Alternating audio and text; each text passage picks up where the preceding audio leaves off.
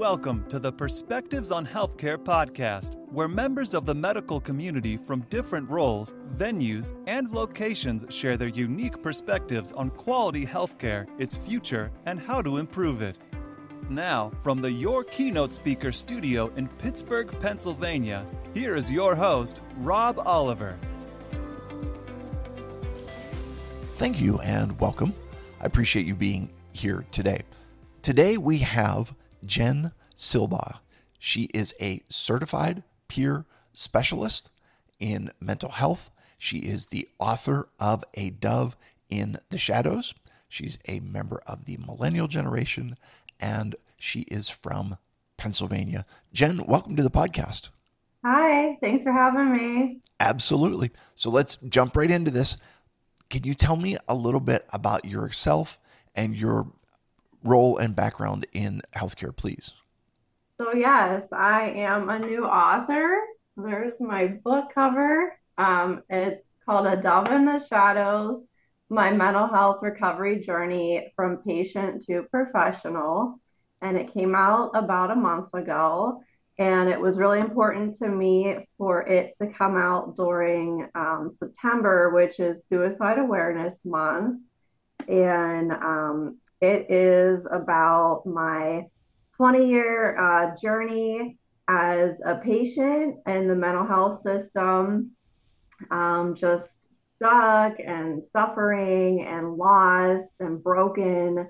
And then it captures my 10 years also of being in recovery and going back to one of the main hospitals where I received most of my treatment, which was UPMC Western here in Pittsburgh, PA. And I worked there as a certified peer specialist for 10 years to help others that are still stuck and broken and lost like I was. But now since I'm in recovery and doing well, I was able to go back and face those challenges because I needed to let other people know that they can also recover and live, meaningful lives. How much of a difference do you think there is between hearing that message from a professional and hearing it from someone who has gone through the experience? Yeah, that's a really great question. I feel like it's so much more like genuine when hey, you've been in this ER and you're here with me right now. You know what I'm going through. Like it just seems so much more genuine than a doctor saying, "Oh yeah, you can one day get better."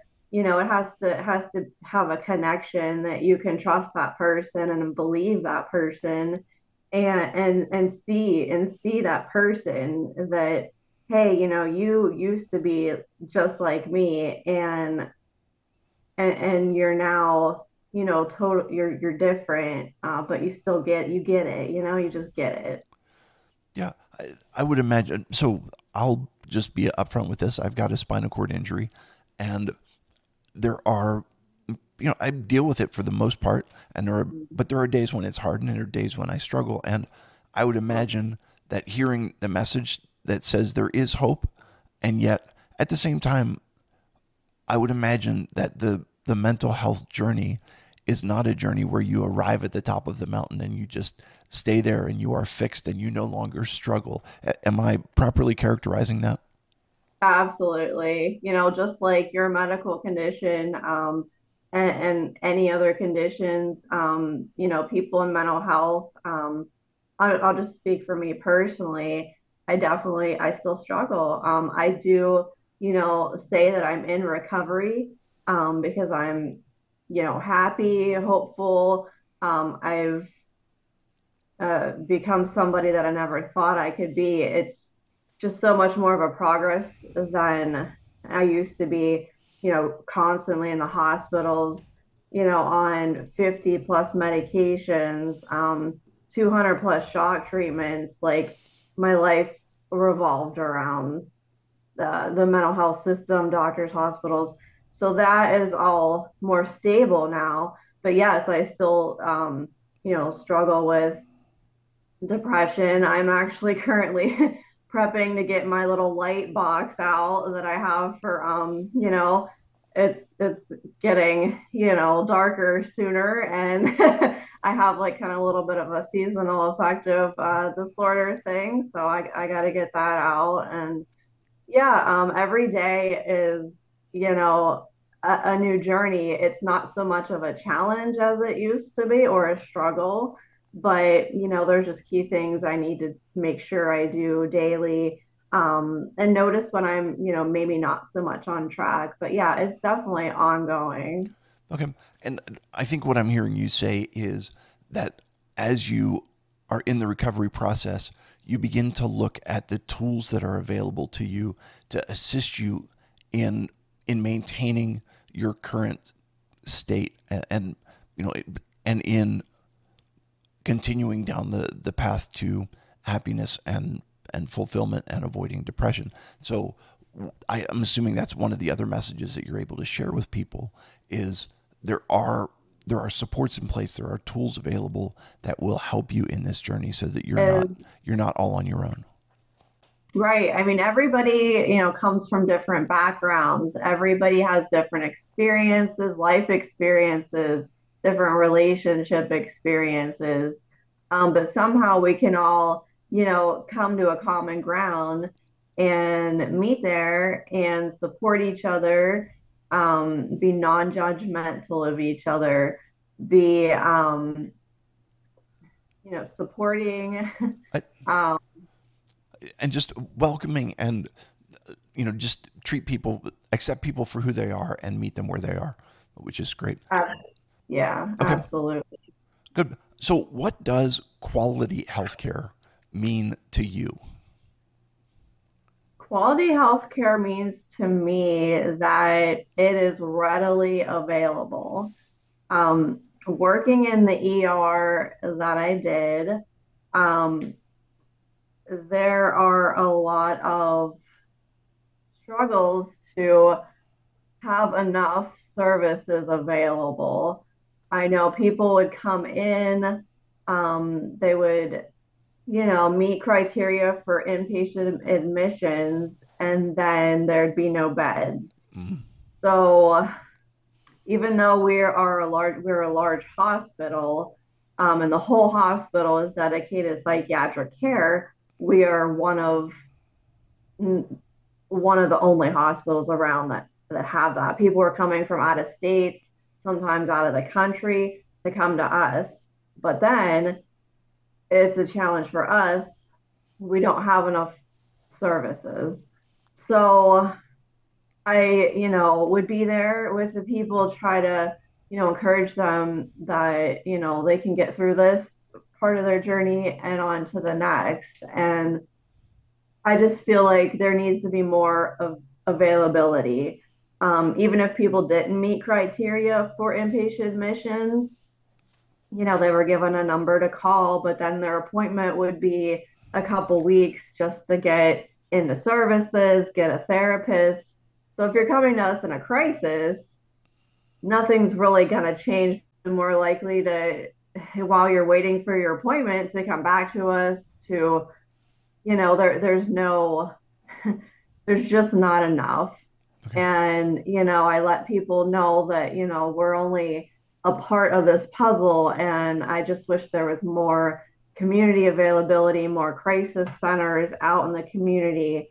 There is Resolve Crisis Center, where people could stay also if they need to. But I think there just needs to be more mental health services, in the community, or that offer, a place to stay somewhere like a hospital, maybe not inpatient, but there needs to be more, even more hospitals like Western. Okay. And what I'm hearing you say is that there are people who are in a mental health crisis that don't necessarily need inpatient care, but they need more urgent care than Yes. than getting an appointment Yeah. a week or two down the road. They need help Right. closer Right. to now. Okay. Can you, Right. you've kind of done this, but can you give me an example of quality healthcare? would say an example of quality healthcare would be, say somebody, walks through our doors, they have their issue, whatever that might be, whether it's crisis related, or just need services. I would say, a good example would be, okay, hey, you know what, I haven't seen a therapist in a couple years. I'm kind of, heading down a path again where I think that could help me. We would be able to assess the situation and, possibly agree with them. And I would, hope that we could provide something that would be like, okay, well, in a day or two, you can go see this person. I just feel like there is availability out there for services, and I just feel like it needs to be in a more timely manner. Okay. Uh, so not a lot of people have heard of a peer specialist. So what do you wish people understood about your role in healthcare? Yeah, I would say that I just want people to understand that, especially in the emergency room, we really had to educate our coworkers that our doctors, there's like security officers. So we would be, possibly sitting out there. And one time I was listening to music with, somebody that was waiting. I know music is a big part of my life, and, they really just, love music also. And music is a coping strategy to help you through. So I want people to know that we're still professionals, even though um, we connect with people differently. We don't, it's a little unconventional, I guess. Um, so we're still professionals, but we're not people's friends either. It might appear like, oh, hey, what's your favorite song? Oh, hey, I like that band. Or something like that. I know when I was working out in the community as well, somebody invited me to their kid's birthday party. It's because there's a good relationship there, and you can relate to somebody.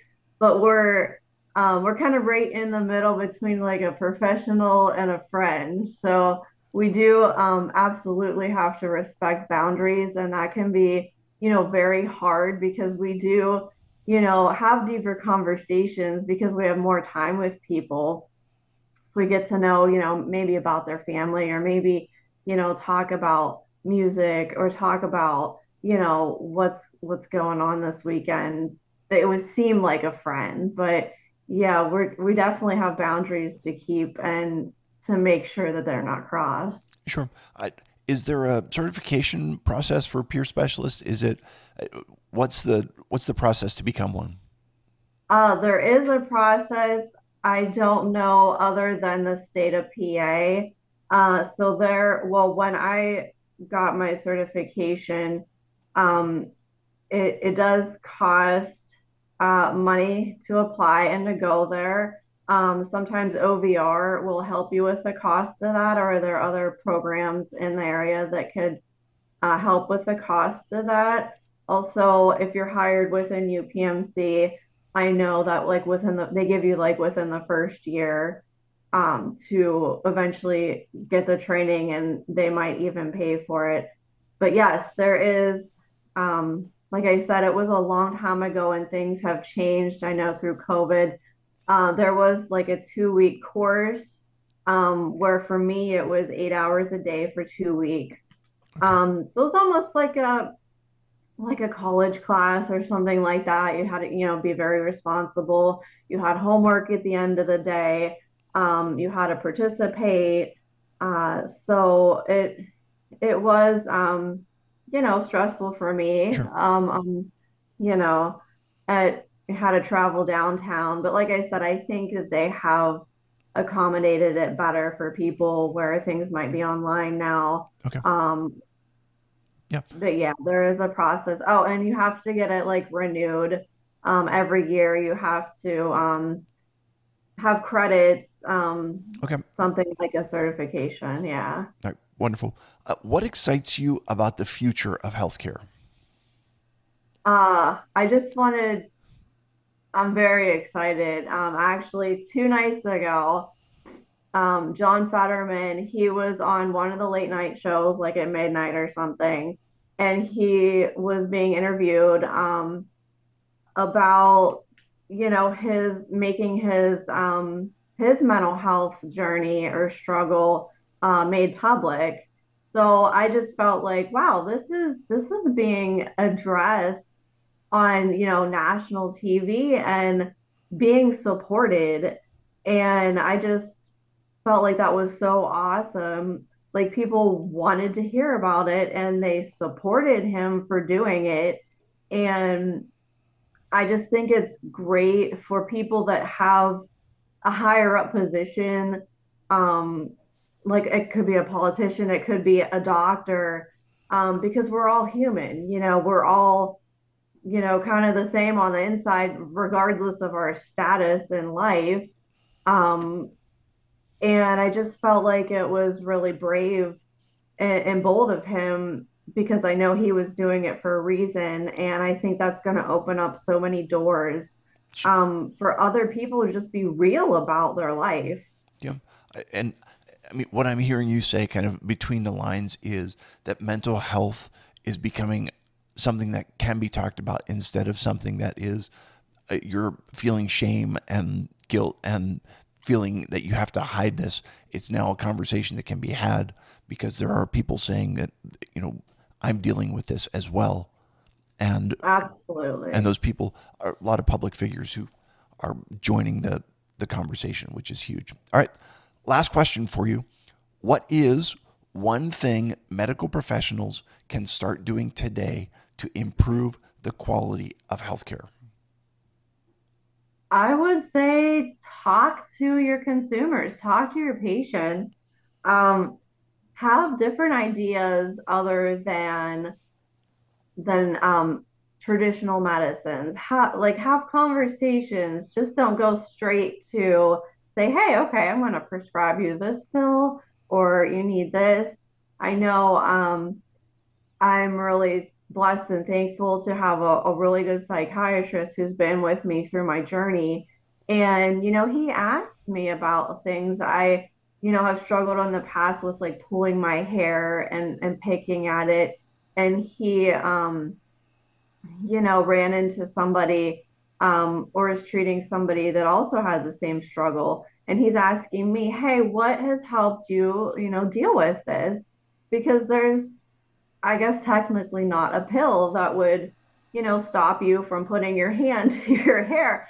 Um, I put on Band-Aids. So it was just, I think it's good to, like, maybe if somebody is well, when somebody is well or better from their struggle, to, hey, have a conversation with them. Hey, what was the thing there? What really helped you through this? Other than maybe a pill, Sure. so I was able to tell him, and he might have suggested, to put a Band-Aid, that could have helped somebody, and it wasn't necessarily, a pill. So it's just like thinking outside of the box and having the conversation with somebody, maybe when they do overcome it.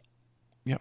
So it's interesting because you went further than what I was expecting. And so I had someone on who was talking about mental health and said that a prescription without an addition of therapy she considered to be insufficient. So it starts with the prescription and then therapy alongside of that as another tool. But what you're talking about is how do we access the people who have been through this and allow them to share what has helped them and the tools that have been beneficial and the strategies that they've employed. so that it may be Right. something that helps other people. Fantastic. Listen, Jen Silbaugh, thank you so much for being with me today. I appreciate you taking the time. I will put a link into where people can find your book, where they can Thank connect with you. you on social media. And I appreciate you, and I respect your perspective on healthcare. Thanks for listening to Perspectives on Healthcare. Visit perspectivesonhealthcare.com to learn more about Rob Oliver or to subscribe so you never miss an episode. If this podcast was valuable, we'd appreciate a review on iTunes. Or if you tell a friend or coworker about the show, that would be helpful too.